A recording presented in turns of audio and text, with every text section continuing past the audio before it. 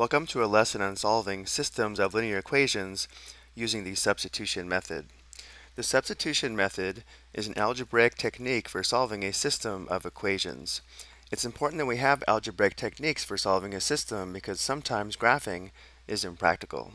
The substitution method gets its name because we perform substitution in order to solve the system. Remember, the solution to a system of equations is an ordered pair that satisfies both equations. To understand how this process is going to work before we formalize our steps, let's consider the given system of equations. Notice how the first equation we have y equals 2x. Since y must equal 2x, let's consider what happens when we substitute 2x for y in the second equation. So if we perform this substitution, the second equation would be x plus, not y, but x plus 2x equals 3. So by performing this substitution, we get a single equation with a single variable which we can now solve.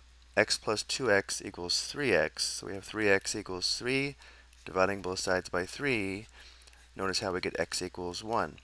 So for our ordered pair solution,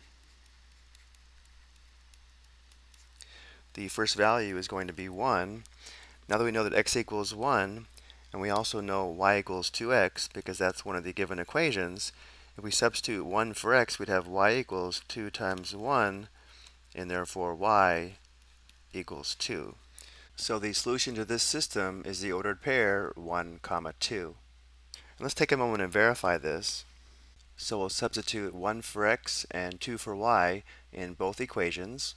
So for the first equation, we would have 2 equals 2 times 1, which is true. And for the second equation, we would have 1 plus 2 equals 3, which is also true, verifying our solution is correct. But going back to the system just for a moment, this worked out very nicely because notice how one of the equations was solved for y. But in many cases, we won't have one of the equations solved for one of the variables, and therefore we'll follow the steps given below. Let's look at an example and walk through each step. For step 1, we solve one of the equations of the system for one of the variables. So looking at our system here below, notice how it would be easiest to solve the second equation for y because we can solve for y in one step. If we solve for any of the other variables in either equation, it would take 2 steps, and we might end up with fractions, which would complicate things. So for step 1, let's go ahead and solve this equation for y. So we'll subtract 2x on both sides, which would give us y equals 20 minus 2x. So this was step 1. Step 2, we want to substitute the expression for the variable obtained in step 1 into the other equation. So because we solved this equation for y, and we know y equals 20 minus 2x, we'll substitute 20 minus 2x for y in the first equation. So when we do this for step 2, we would have 3x minus 2 times not y, but 20 minus 2x, and then equals 16. Step 3, we want to solve this equation. So we would clear the parentheses by distributing. Because of the subtraction, we would distribute negative 2. So step 3, we'd have 3x minus 40 plus 4x equals 16. Combining like terms, 3x plus 4x is 7x. Adding 40 to both sides, we'd have 7x equals 56. Dividing both sides by 7, we have x equals 8, since 56 divided by 7 equals 8. So now we've made some good progress. We know that the x value must be 8, but remember the solution is an ordered pair. So for our solution, for the ordered pair, the first value is going to be 8. Step 4, substitute the result back into one of the original equations to find the ordered pair solution. So we want to substitute 8 for x into one of the equations here. Let's go ahead and use the second equation as substitute and substitute 8 for x. So for step 4, we would have 2 times 8 plus y equals 20. 16 plus y equals 20.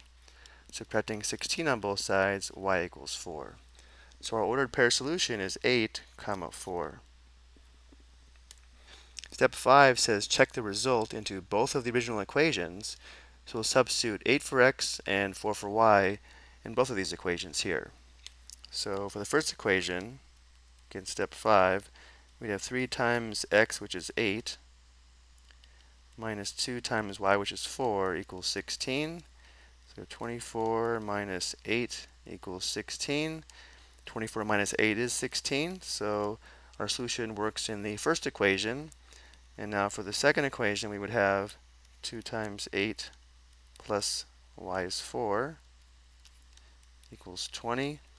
We have 16 plus 4 equals 20, which also checks. Let's look at another example.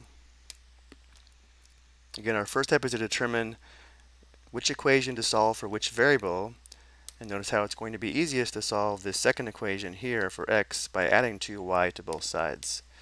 So if we add 2y to both sides, we have x equals negative 3 plus 2y. So this is step 1. Step 2, we'll substitute negative 3 plus 2y for x in the first equation, which would be here. So for step 2, we'll have 5 times the quantity negative 3 plus 2y minus 4y equals 9.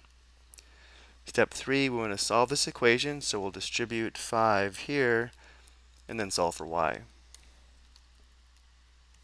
So we'd have negative 15 plus 10y minus 4y equals 9. Combining like terms, here we have 10y minus 4y, that's 6y. So negative 15 plus 6y equals 9. To isolate 6y, we would add 15 to both sides. 9 plus 15 is 24, so we have 6y equals 24. Divide both sides by 6. 24 divided by 6 is 4. So we know y is equal to positive 4. So for our solution, which we know is going to be an ordered pair, the second value will be 4. Step 4, we want to substitute this value here for y into one of the equations to determine our ordered pair solution. Because we're trying to find the value of x, let's use equation 2. So for step 4, using equation 2, we'd have x minus 2 times 4, because we now know y is 4, equals negative 3. So x minus 8 equals negative 3. Adding 8 to both sides, x equals 5. So our ordered pair solution would be 5, 4. Step 5, we want to check our solution, so we'll substitute these values into both equations.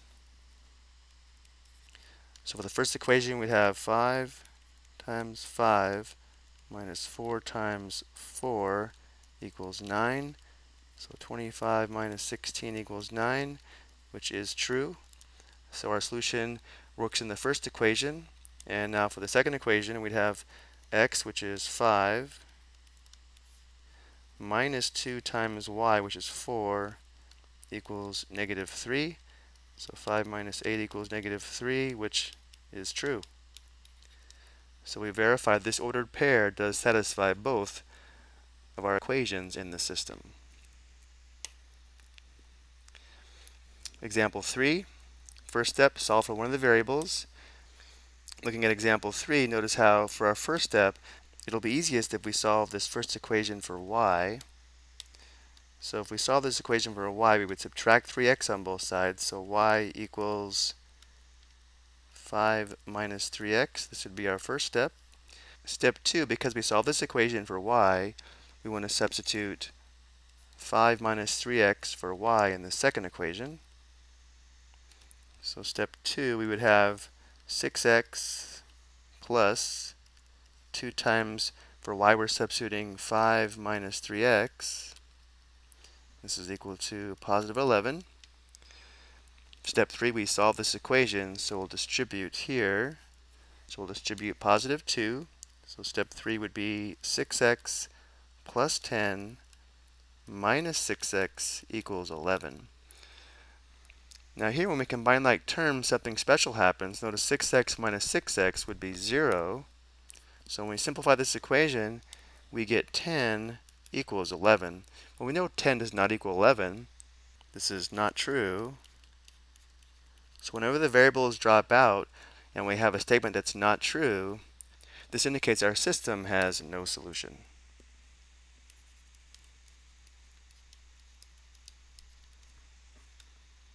So let's look at our last example, example 4. So looking at our system of equations, notice how the second equation here is already solved for y. So step 1 has already been done for us. For step 1, we already know y is equal to x plus 1. But because we're using the second equation here, we'll now substitute x plus 1 for y in the first equation. So step 2, we would have x minus the quantity x plus 1 equals negative 1. Step 3 is to solve this equation. We need to be careful here. If it's helpful, we can think of having a 1 here, and therefore to clear the parentheses, we'll distribute negative 1 because of the subtraction. So step 3, we'd have x minus x minus 1 equals negative 1. Notice here the variables simplify out again. X minus x is equal to 0, so this simplifies to negative 1 equals negative 1. But notice here we have a true statement. Of course, negative 1 equals negative 1. So whenever the variables drop out and we have a true statement, this indicates we have infinitely many solutions. So in this lesson, we saw all three types of systems of linear equations where it's possible to have one solution, like example 1 and example 2. It's possible to have no solution, like example 3. And it's also possible to have infinitely many solutions, like we see here in example 4. I hope you found this helpful.